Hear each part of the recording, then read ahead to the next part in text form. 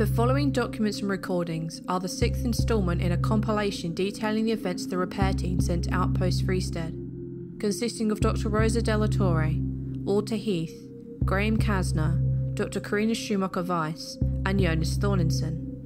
In the winter months, gale storms in Svalbard can reach wind speeds of 130 km per hour. Accompanied by or following snowfall, such storms can reduce visibility dramatically, more so in the winter months of the polar night. During these storms, travel is not advised. The White Vault.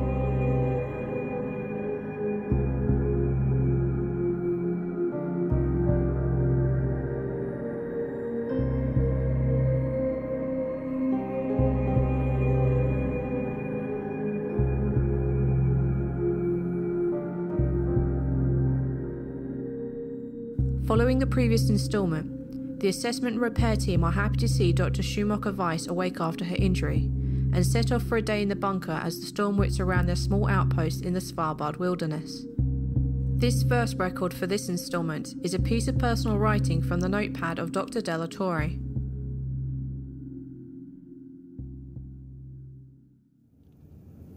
Me tranquiliza que Karina haya despertado. Había momentos en los que pensé que nunca lo haría. I am relieved that Karina has awoken. There were moments where I thought she never would. I was worried from the very beginning that we shouldn't have moved her from the cave to the bunker. When we get back to a medical facility with the proper equipment, I have told her she should get the proper scans. I will be there to make sure of it. We gave her one of the walking poles as a poor substitute for a crutch, but her ankle is the least of my worries. She has trouble recalling the time around the fall and is acting dissimilar to her previous self in small ways. When questioned about the fall, she says she jumped, that something was up there. Skinny, black, and blurry, perhaps furry? Graham cannot identify any animal in the area like that. Karina fell asleep on the sofa in the common room. She didn't feel like hopping back down the hall so late last night. Graham and I took advantage of this, and now I'm awake in the middle of the night because he snores like a wild boar. I was having unpleasant dreams anyway, so I'll forgive the noise. I've been a lot of places so far, and Graham speaks highly of Russia if you like the cold. Apparently he's a Russian Canadian, so maybe that chilly personality is part of his blood. I, though, cannot wait to see sun and hot sands again. Maybe go for a swim. These storms seem so much louder at night, without talking, drinking, laughing, and movies to drown out the noises. There are windows here, but they are narrow and almost always covered with snow. It's like some gray mass of endless winter outside, and we sit waiting, trying to find an opportunity to head home. I have done several jobs on Svalbard over the last few years, and never have I seen a storm go on for so long. I should have brought another book.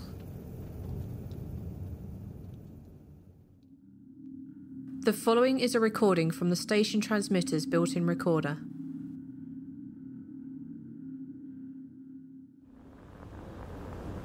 I thought you were trying to get this open, Walter. I was. I give up. I've been trying to pry it open for an hour, and I'm all out of patience and coffee. I'm moving on to other projects. I can make more coffee.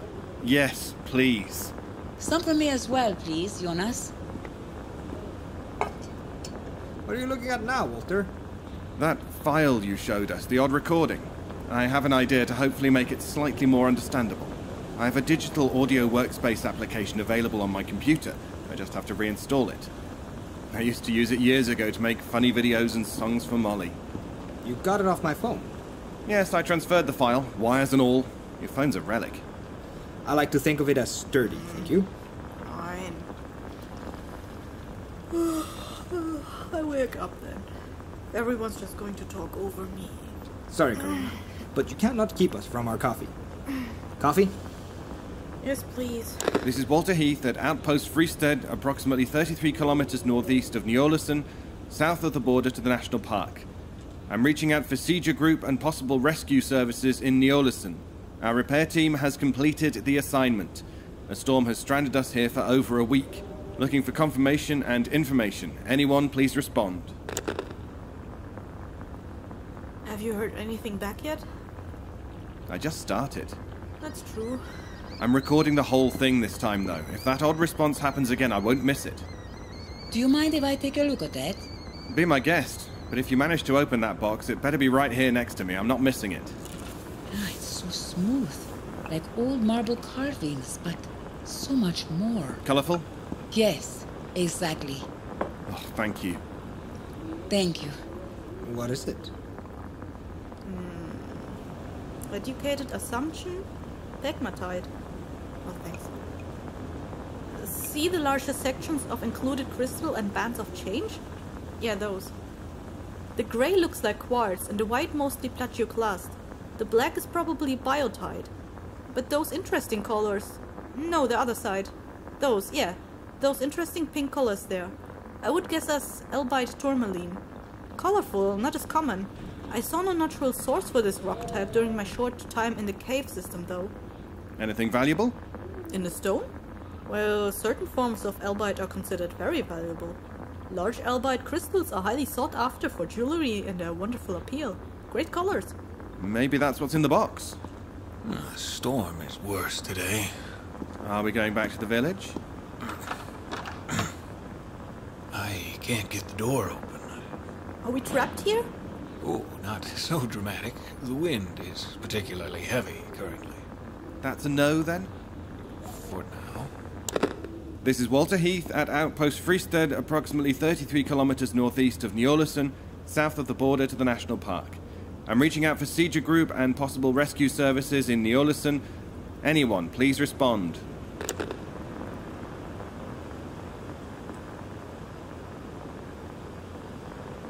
Did you leave any hot water, Casner? Enough. Perhaps it's a puzzle box. There may be a way aside from brute force to opening the box. It is hollow, and I do agree that it must be a seam. Have you seen any buttons or indentations? I don't see any. Not enough hot water. Not yet, anyway. Are you still trying to open that? Seemingly so. I'm going to take account of our stores left in the bunker. This group drinks coffee copiously. Would you like some coffee? Yes. Idle chatter continues on the recording for some time, but the team rarely brings up the box, recordings, village, or Karina's incident. The recording continued on for several hours while the individual members of the team went about their day. 3 hours after the previous recording, the following occurred. This is some weird shit. What was that? You need to hear this. You too, Rosa. Did you get another response on the radio?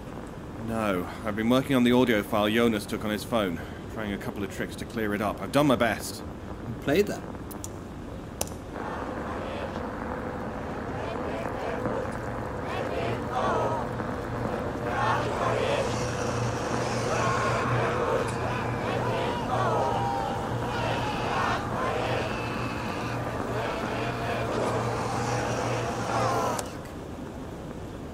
Well, you certainly made it more disturbing.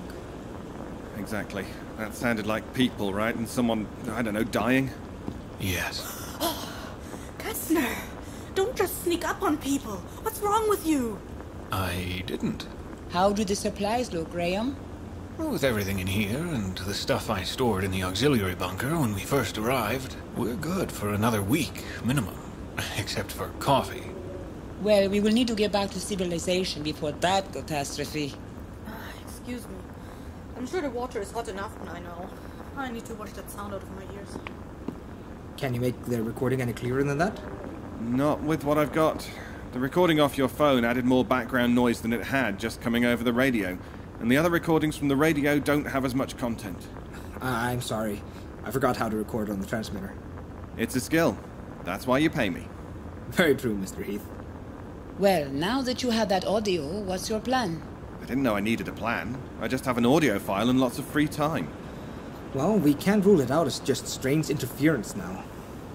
I've heard people scream a lot in my line of work. Bad things, sad things, but that sounded like a bad thing. Agreed. Now, I understand I don't know a lot about this whole transmitter. There were clues to such. Is there some way to trace where it came from? No, sadly, absolutely not. It's a single radio transmission recorded on a phone, run through what is, in all practicality, a music editor on my laptop. I'm not some magic hacker wizard from a movie. It's a recording. I'm using freeware. I did what I could. When's the last time you sent out the outgoing message? This is Walter Heath at Outpost Friested, approximately 33 kilometers northeast of Ny-Ålesund, south of the border to the national park. I'm reaching out for Siege Group and possible rescue services in Ny-Ålesund.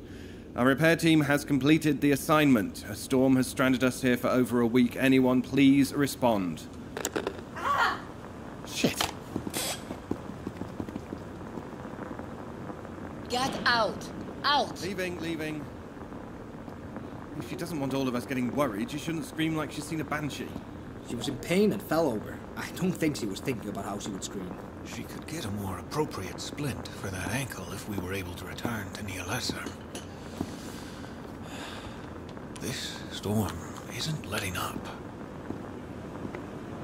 She's fine. She just fell. Perhaps next time not everyone should run into the tiny bathroom. This is the repair team at Outpost Friested, approximately 33 kilometers northeast of Ny-Ålesund, south of the border to the national park, reaching out for Siege Group and rescue services in Ny-Ålesund. A storm has stranded us here for over a week. Anyone, please respond. I do wish she'd be more careful, though. I'm still concerned regarding what damage I cannot assess without the proper equipment. Have you noticed anything worrisome regarding her condition? The memory loss surrounding the fall is concerning, and she seems less attentive than before. She could be just distracted, but it's dissimilar to her previous observant state. Or she's pouting. She's a grown woman. I don't think she pouts. Yeah, no, my daughters act the same way when they get hurt. When one of them broke their arm, she didn't concentrate for days. Did she stop sulking? Yeah, of course. She's a child. She found something else more important, and down the line the bone healed. She got really interested in Egyptian stuff. Lots of kids do. Yes, but I don't think a fascination with Egypt is going to fix Karina's mental state. No, it won't. I'm fine. Just tired. I'm going to bed. I'll see you all tomorrow. Good night. No dinner? Not unless we are cooking up soup and Maultaschen tonight. I have a real craving. Carrots, peas, potatoes, and canned fish, I'm afraid. See, and thus, I bid you all gute Nacht. The recording continued, consisting mostly of Jónas, Walter and Rosa discussing which movie to watch. The next document comes from the personal journey of Dr. Schumacher-Weiß, found in the unzipped side pocket of her personal pack.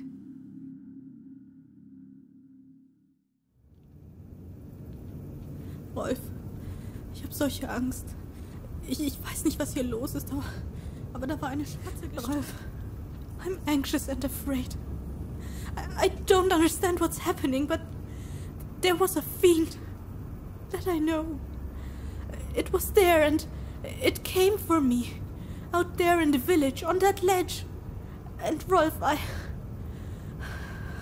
so sorry, but I jumped. I leapt from that ledge. I didn't even second guess my actions. My memories are foggy and disjointed, sure, yes, but I'm sure I saw it. It was there and it was reaching for me. It did, Rolf. It was there. And I'm afraid it's here too. I'm so scared. I was in the shower here. I think that it is following me. It's not the same though, but I could feel it. Like a crawl up my spine. Or a reflection in the glass. I know it sounds crazy, Rolf. I understand that, but please, you have to believe me. It was in the shower with me. Or my mind is far more damaged than I would ever like to believe. The air felt so heavy, oppressive, and the water turned to tar against my skin. I could see it thick as pitch in my pants and hair. Felt it lump like clay sludge against my skin. Stink like fetid fish and sulfur as it filled my lungs with humid air. I can still smell it now. I could feel it as I fell and screamed. But then Rosa rushed in, and all that remained there was me, frightened and crazed, lying on the bathroom floor. I lied to her. I didn't know what to say when she looked at me, and I blamed it on my ankle. She's such a kind soul. She only cares for my well-being. But there was nothing in that shower with me. How could I have made her believe me? I'm so scared it's all in my head. But at the same time, I'm more frightened it's real. What if it's real? I may have hit my head. I may have seriously injured myself. Perhaps everything I've seen since has been in my own head. But I know I jumped. And the others, they have this audio recording. And the things on it, the chanting, screaming, it's awful. It grates on my ears and makes my eyes itch. And when I heard it, it tightened my stomach as would a vice or great loss. I hope you're okay, Rolf, please. The shower may not have been real. The reflections, the tar, but the recording was heard by others. I know I jumped from something, and of that, no one can convince me otherwise.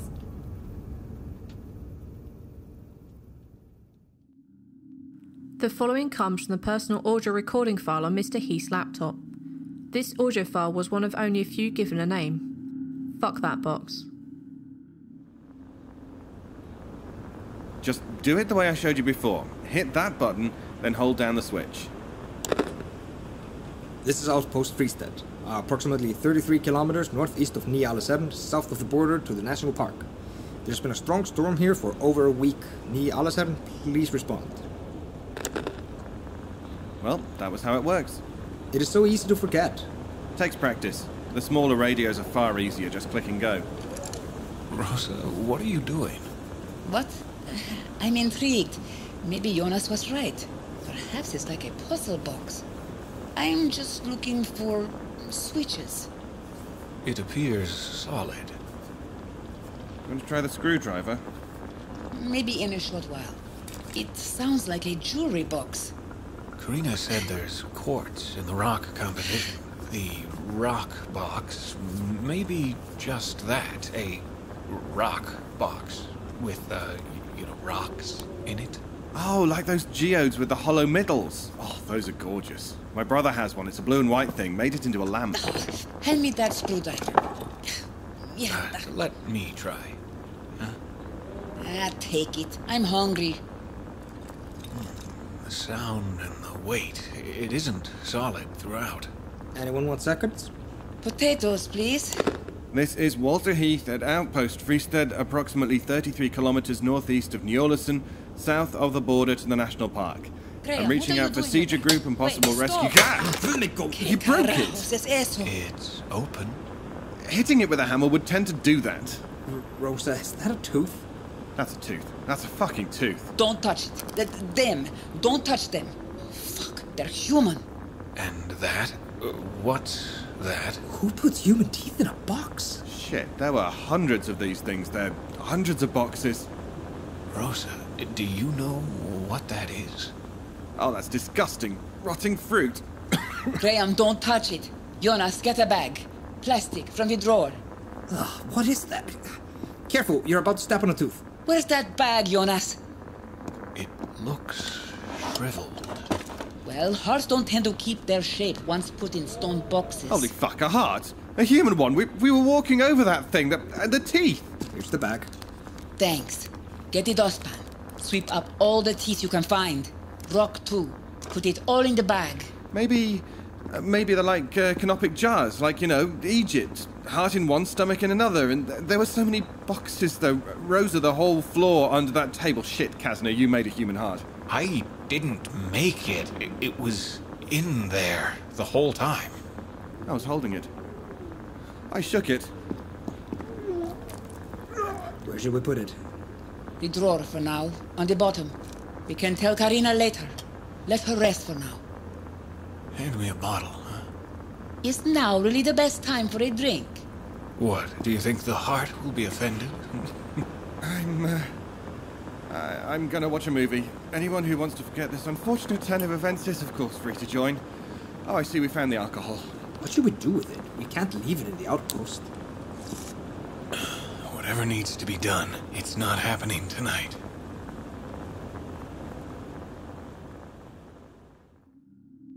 The last note found from that night before everyone's retirement for the evening was a small personal note written by Mr. Þórirsson.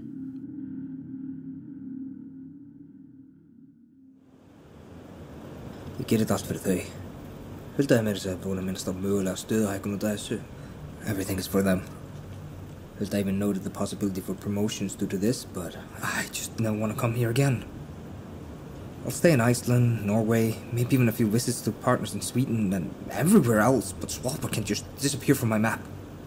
The box I found in the village has a heart inside. Human heart and teeth.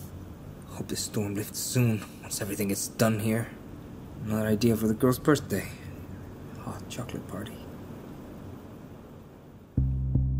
This concludes those documents related to the day the group opened the stone box and completes the 6th collection of information regarding the repair team at Outpost Freestead. The White Vault.